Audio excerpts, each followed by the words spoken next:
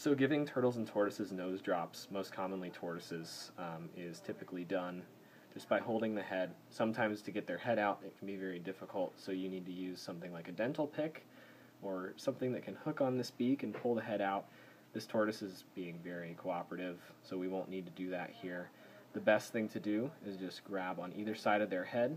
Don't be afraid to really damage anything. As long as you're not gripping really incredibly aggressively, there's not a whole lot that you can do to hurt them. The biggest thing is just to make sure that their head stays out. You may want to have an assistant hold the shell as well if it's a larger tortoise. This tortoise is pretty small, so it's easy to do by yourself. So you can visualize the nostrils here. The best thing to do is to take your antibiotic drop. Here we just have some saline drawn up into a syringe. In most cases it's actually a dropper, but just for demonstration purposes we're going to use the saline. Take your pinky finger and push right on the bottom of their jaw there in that soft spot. That'll create a vacuum. So now with the other hand, you're going to drop the saline right onto the nostril, and then you're going to let off.